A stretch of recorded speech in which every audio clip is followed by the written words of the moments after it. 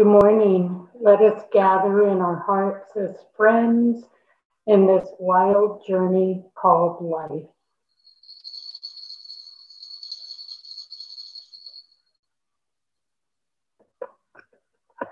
Please enjoy our gathering music.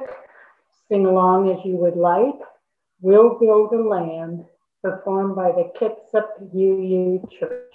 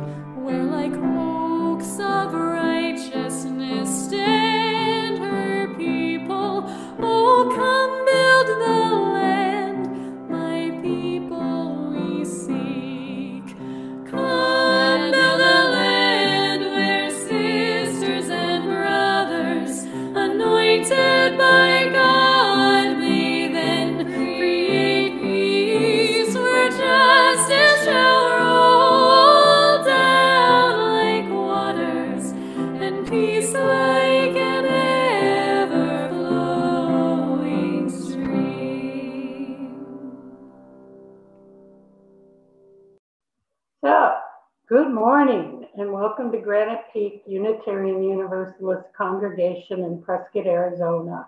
I'm Kelsey Wilkes and I'm your worship associate today. We extend a warm welcome to all and we are glad you are able to join us. We hope you are in good health and we want to stay connected, so please join us for the breakout rooms after the service. This will give us time to chat with one another in small groups. If you're joining us for the first time, please check out our website website for more information about Granite Peak at prescottuu.org. This is the mission statement of our congregation. We are a compassionate spiritual community that celebrates diversity, nurtures the personal and spiritual growth of all ages, shares our gifts, promotes justice for all, and serves the world we live in. We extend our special thanks to all who contributed to the presentation of our service today. Heather Knowles for technical direction, Leslie Grady for her photographs, Lena Hubin for our piano accompaniment, the Granite Peak worship team, and we welcome today our very own Robert Shegog as our guest speaker. Although we are physically apart, we are still in community and we continue with some of our meetings and activities virtually. So please continue to check the weekly peak, our website, and the order of service for announcements. Children's Faith Development will be in person today and is happening now in the Faith Development Building. Contact Bev Bostrom for information about next week. Many adult education courses are ramping up for their startup. Please pick the one you like and register. Empty Bowls is back on the square this year on Sunday, September 12th. And as always, we need all hands on deck. If you would like to volunteer in some capacity, please contact Norma Meyer and she will plug you into a slot.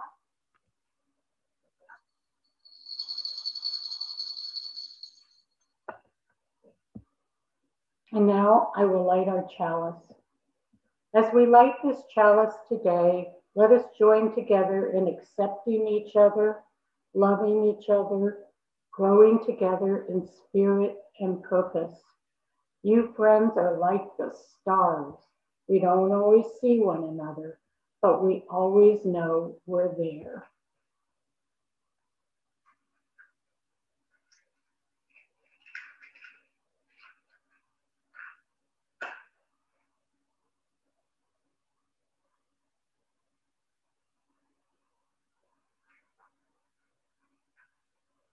And now we will hear Robert's words of gathering, followed by our opening song.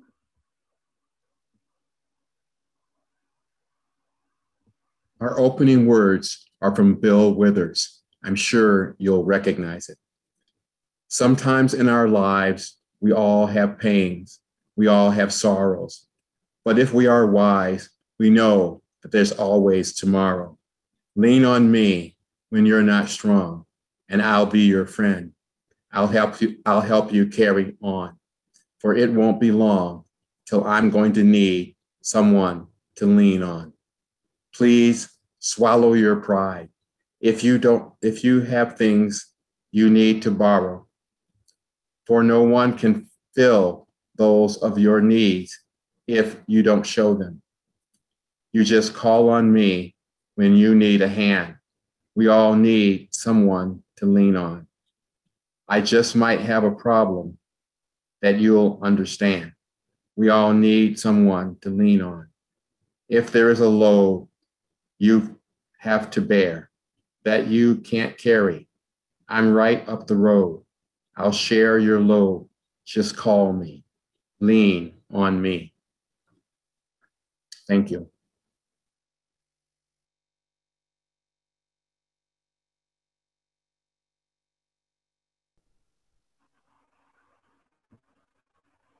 And now please join in saying our covenant. Love is the doctrine of this congregation. The quest for truth its sacrament, and service is its prayer. To dwell together in peace, to seek knowledge and freedom, to serve others in community. Thus do we covenant together. Today, for our joys and sorrows, let us rejoice in the gifts from Mother Earth in the form of monsoon rains and continue to keep the firefighters in our hearts. And I offer joy for Granite Peak being represented in everybody's hometown 4th of July parade and the dedication of Nolene Patterson, Dan Reardon, and Marianne Erickson to make this a reality.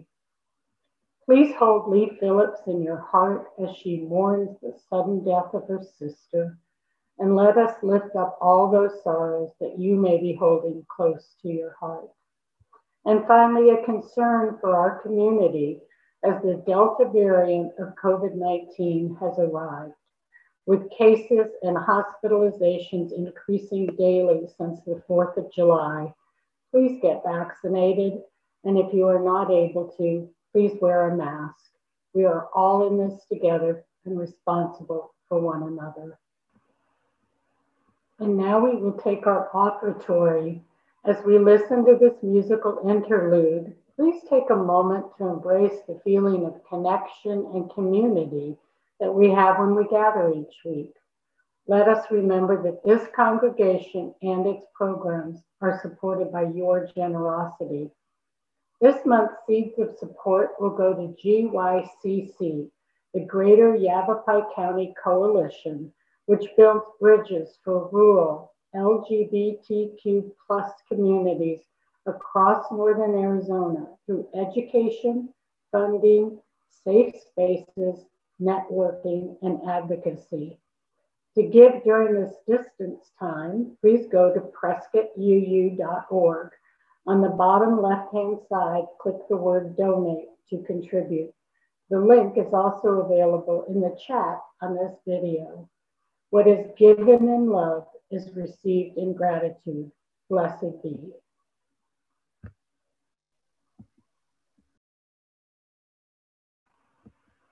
I just love that so much.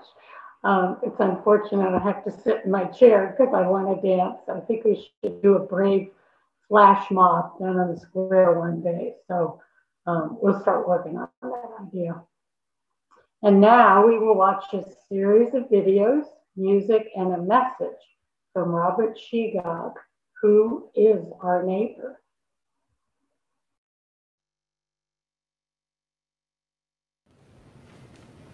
Everyone who comes to the ranch is a patient, yes. And every person who comes to the ranch is also a doctor. I'm sorry. Every person who comes to the ranch is in need of some form of physical or mental help. They're patients. But also every person who comes to the ranch is in charge of taking care of someone else. Whether it's cooking for them, cleaning them, or even a simple task as listening. That makes them doctors. I use that term broadly, gentlemen, but is not a doctor someone who helps someone else? When did the term doctor get treated with such reverence as, oh, right this way, Dr. Smith, or, excuse me, Dr. Scholes, what wonderful foot pads, or, pardon me, Dr. Patterson, but your flatulence has no odor. At what point in history did a doctor become more than a trusted and learned friend who visited and treated the ill? Now, you ask me if I've been practicing medicine. Well, if this means opening your door to those in need, those in pain, caring for them, listening to them, applying a cold cloth until a fever breaks, if this is practicing medicine, if this is treating a patient, then I am guilty as charged, sir. Did you consider the ramifications of your actions? What if one of your patients had died? What's wrong with death, sir? What are we so mortally afraid of? Why can't we treat death with a certain amount of humanity and dignity and decency and, God forbid, maybe even humor? Death is not the enemy, gentlemen. If we're going to fight a disease, let's fight one of the most terrible diseases of all, indifference. Now, I've sat in your schools and heard people lecture on transference and professional distance. Transference is inevitable, sir. Every human being has an impact on another. Why don't we want that in a patient-doctor relationship? That's why I've listened to your teachings and I believe they're wrong. A doctor's mission should be not just to prevent death, but also to improve the quality of life. That's why you treat a disease, you win, you lose. You treat a person, I guarantee you'll win, no matter what the outcome. Now here today, this room is full of medical students. Don't let them anesthetize you. Don't let them numb you out to the miracle of life. Always live in awe of the glorious mechanism of the human body. Let that be the focus of your studies and not a quest for grades, which will give you no idea what kind of doctor you will become. Mr. Adams, please turn and don't address the wait till board. you're on the ward to get your humanity back. Start your interviewing skills now. Start talking to strangers. Talk to your friends. Talk to wrong numbers. Talk to everyone. Mr. Adams. And cultivate friendships with those amazing people standing in the back of the room. Nurses, they can teach you. They've been with people every day. They wade through blood and shit. They have a wealth of knowledge to share with you. And so do the professors you respect. The ones who are not dead from the heart up. Share their compassion. Let that be contagious. Mr. Adams, I demand that you turn and address the board. Sir, I want to be a doctor with all my heart.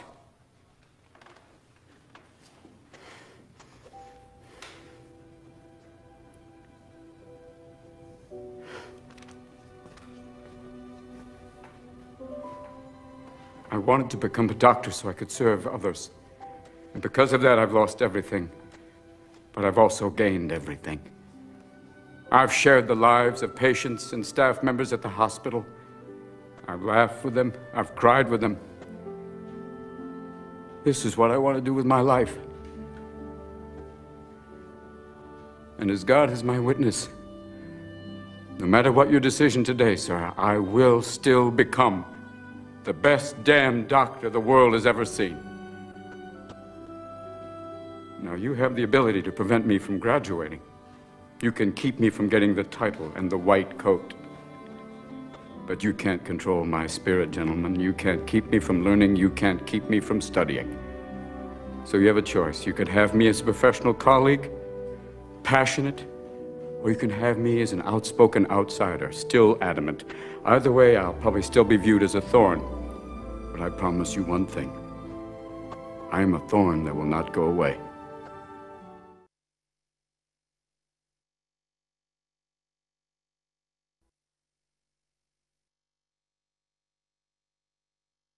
Oh my, with Chase Freedom Unlimited, I earn all this cash back? Oh, I gotta tell everyone.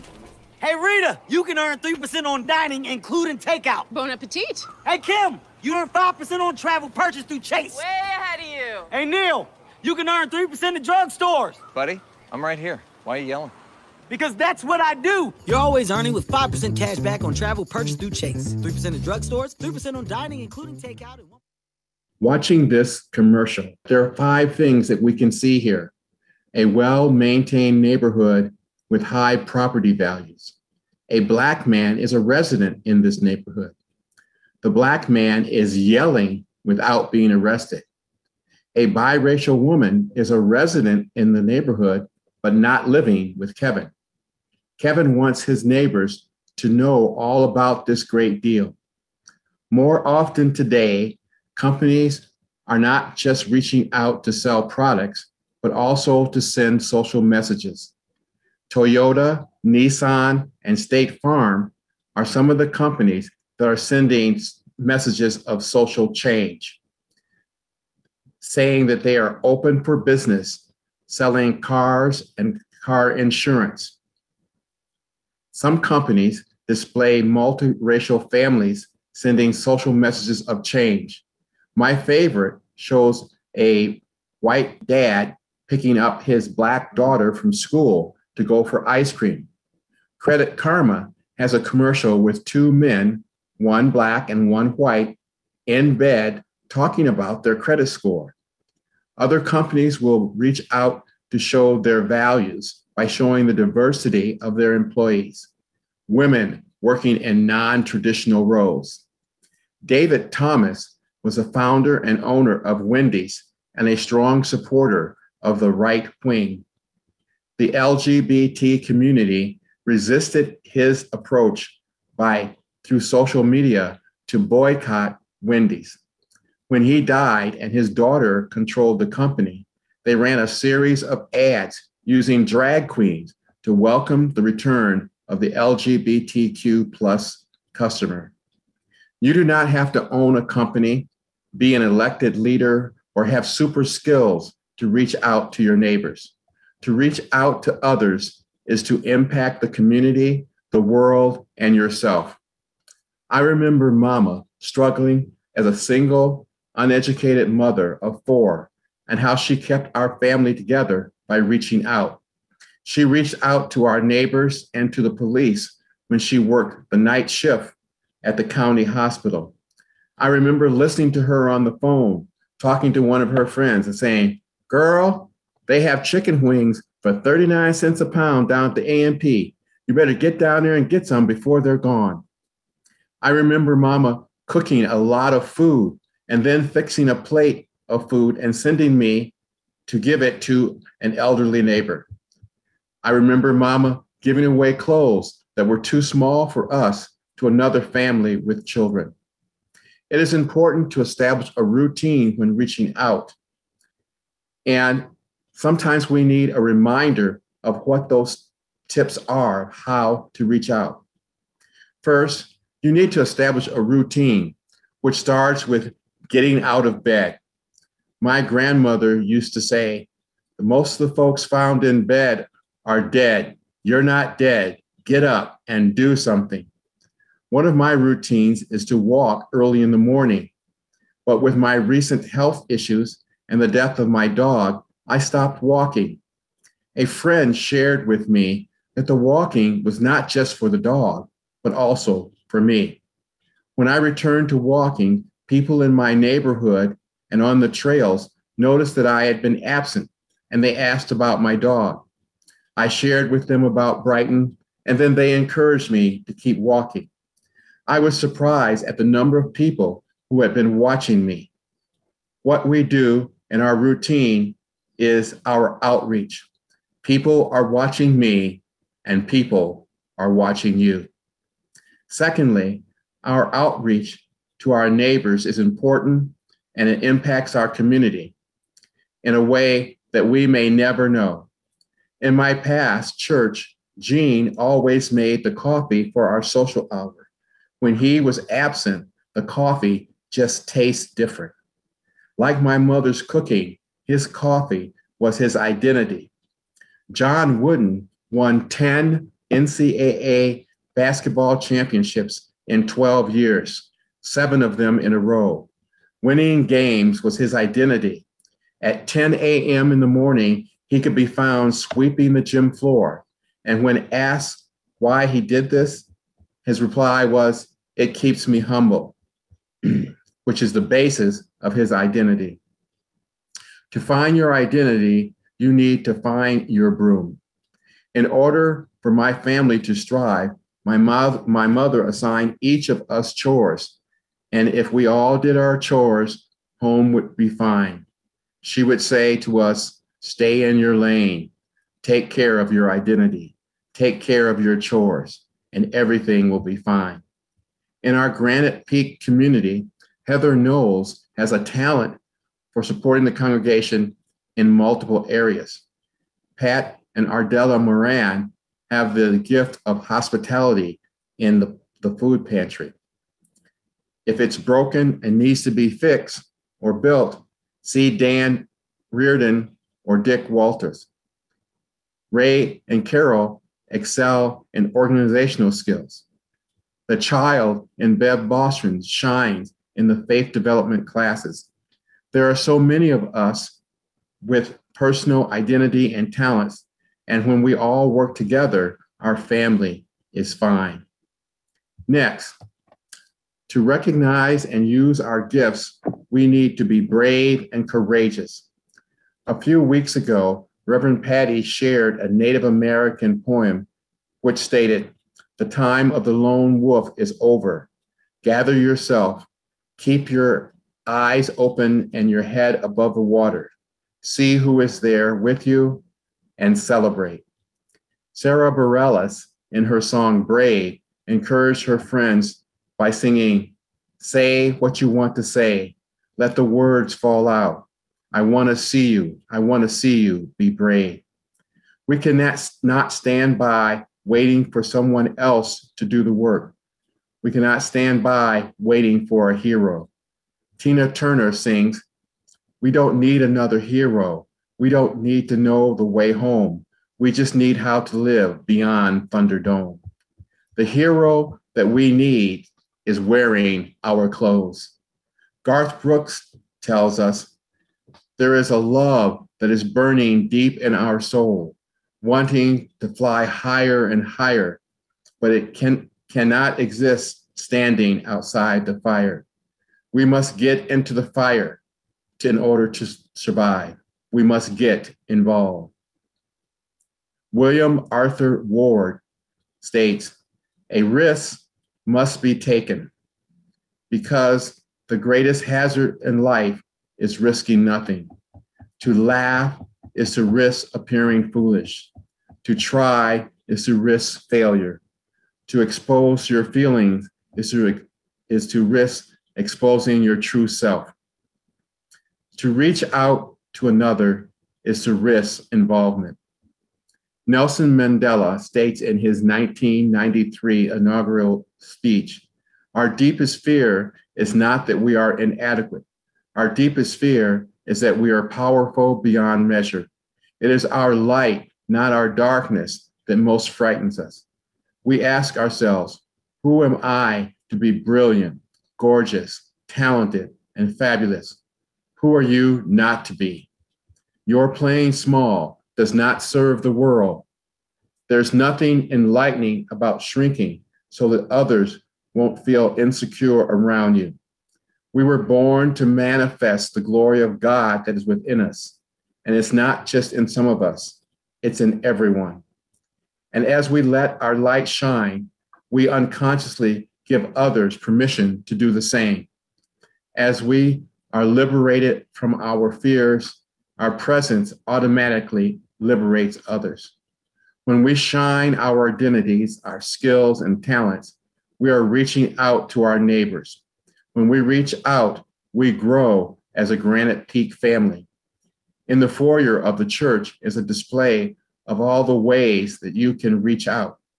Some of the most recent ways that Granite Peak has reached out are the kindness rocks, the outside gathering, the food pantry, the free libraries, the church cards that you can hand out to your friends, and wearing a UU t-shirt when you travel around the community.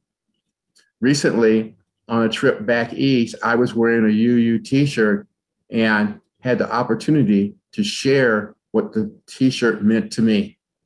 Reaching out is a way to say, we are here for you. We are here for our church family. We are here for the Prescott area. We are here for Arizona and UU-like folks across the country. Reach out, take a risk, and make a friend. Friends are like flowers. They may or may not do. They may or may not say. They just have to be. Finally, when we fail to get involved, we are surrendering our power to those who wish to control us. Life happens most when we are standing on the sidelines. Controllers are egotistical, self-centered people who see others as less than and not able to fully participate. Controllers have been around since the early 1500s with signs like Christians only, deed covenants, which excluded Jews, Blacks, and Asians from purchasing a home. The result and the influence of these controllers formed ethnic ghettos in many major cities. Today, there are over 250 laws pending bills nationwide that would restrict voting rights. In Arizona, Senate Bill 1485 and Senate Bill 1713 are just a couple of host of bills, if passed, would restrict voting rights. We must participate, reach out, and get in the fire. If we are passionate about any local, state, or national issue, we have the right to reach out. Stacey Abrams stated about these issues, if they don't give you a seat at the table, bring a folding chair. Your reaching out, your folding chair, your opinion is showing that you care. I want to close with a story about my partner's Aunt Mary. She lived on a limited income. She had severe arthritis. Her hands would often shake. She had no car, and she depended upon family and friends for many of her needs. Yet every year we got a Christmas card from Aunt Mary. Her cards were different. At the top of the card, she had crossed out her name and added ours.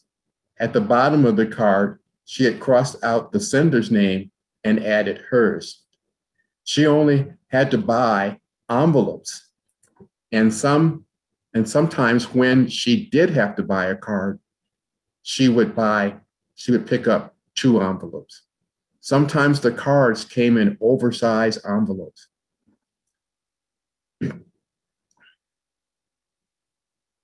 When she passed away, everyone was talking about her cards, and many of us had saved her cards. We talked about who sent Aunt Mary the best and the funniest cards. This was Aunt Mary's outreach, despite her limitation. Like Aunt Mary, I urge you to find your talents, to find your identity, your passion, and find your broom and get busy.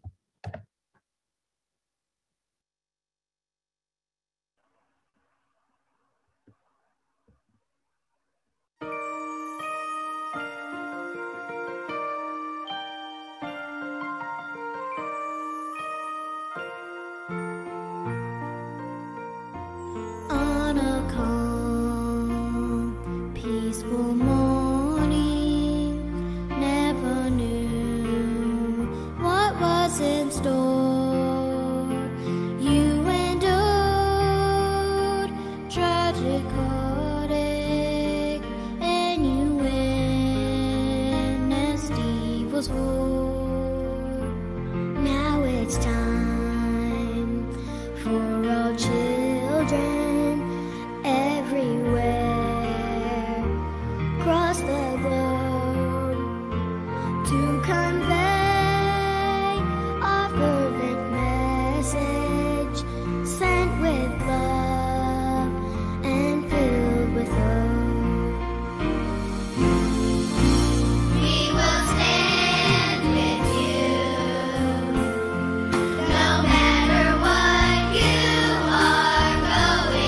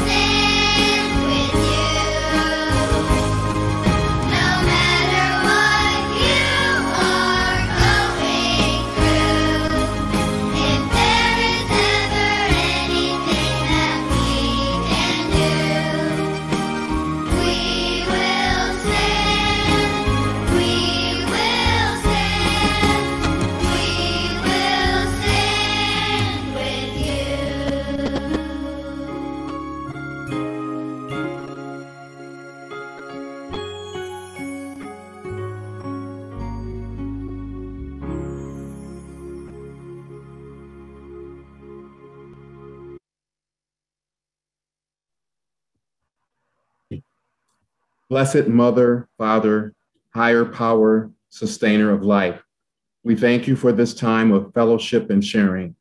Life is always better when we can share, a smile, and do something to help others.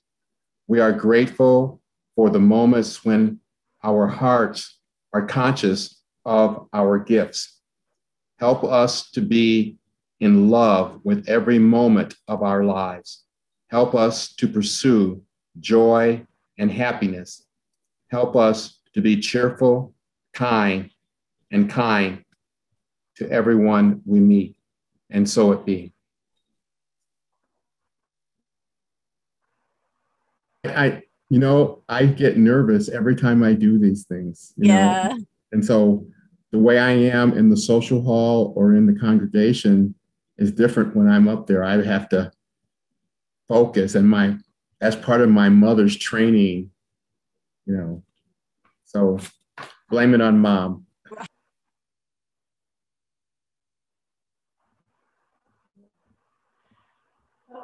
Thank you, Robert, for your message and inspiration. Our closing song is Won't You Be My Friend, which includes photos of our friends. Enjoy.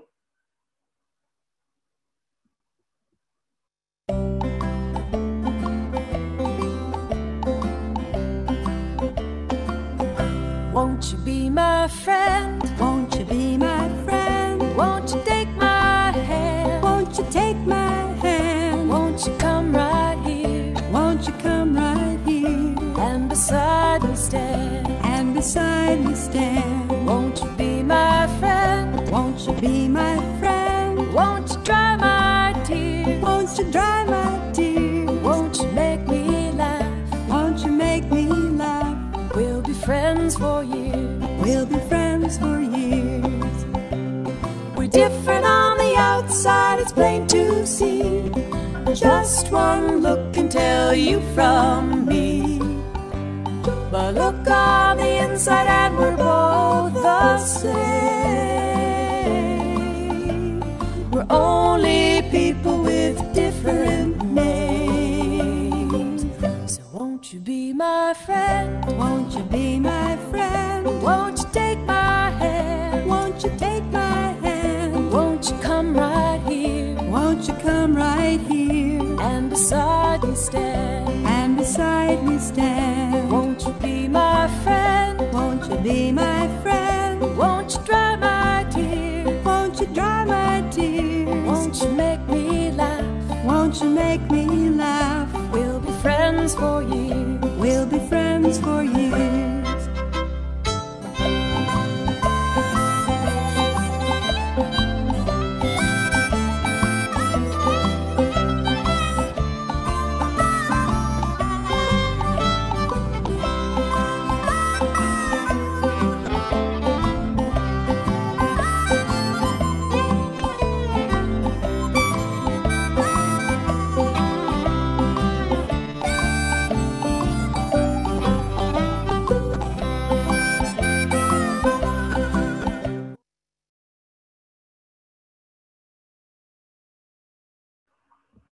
Thank you, Heather. Those were great photos. And now if you will join in saying the words on the screen as we extinguish this chalice. We extinguish this flame, but not the light of truth, the warmth of community, or the fire of commitment. These we carry in our hearts until we are together again.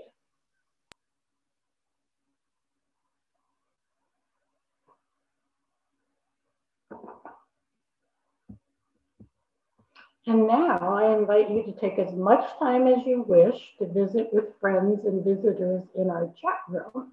And Robert Shegog will stay in our main room. So if you would like to talk with Robert about his presentation, about how to be good neighbors and friends, please just stay in the main room.